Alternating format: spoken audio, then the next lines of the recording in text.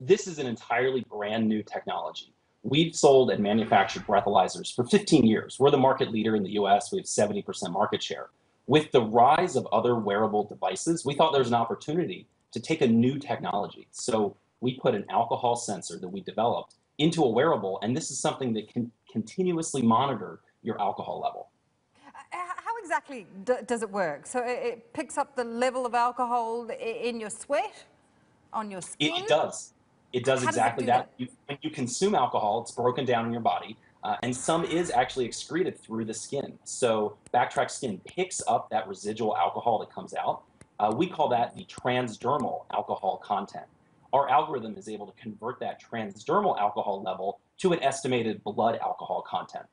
Okay, and can we assume then that this wearable device, you can sort of set the alcohol level to where you want it, or whether rather where the limit is, country by country, and then when you hit it or exceed it, an alarm goes off, or some sort of buzz comes off, or what happens?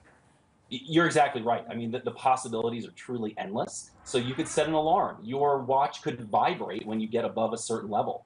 The amazing thing about BACtrack Skyn is that it's a continuous monitor. This has never existed before. When you blow into a breath alcohol tester, it will give you one reading at one point in time. Let's say you're a 0.08 BAC. But with BACtrack Skyn, it gives you a continuous reading. We can set it so it will read your transdermal alcohol level every second.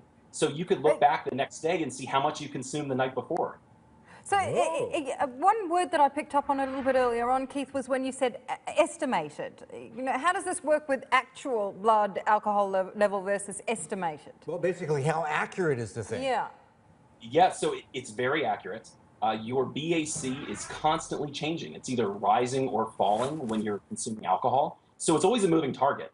Our breath alcohol testers have law enforcement grade accuracy. So typically you'd get to the third decimal place, 0.007, for example, as a reading. Same type of result with the transdermal alcohol sensor.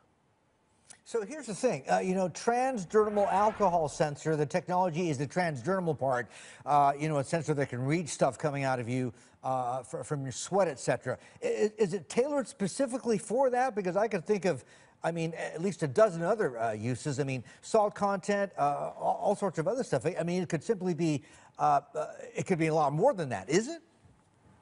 You know, we're starting with alcohol. All we do is alcohol. It's an enormous market. Around the world, over 2 billion people consume alcohol. And in the US alone, 10,000 people die from alcohol-related car accidents every year. So it's a huge market. It's a huge issue with drinking and driving and other alcohol-related issues. So whether it's a breath alcohol tester or a wearable monitor, we're very excited about alcohol. With that said, we've had so many requests already from people that see the technology and want to pick up other chemicals. And that is possible. We are cautiously working on that. We want to hit alcohol. We want to knock it out of the park and hit that correctly first. But of course, this can expand to test many, many things.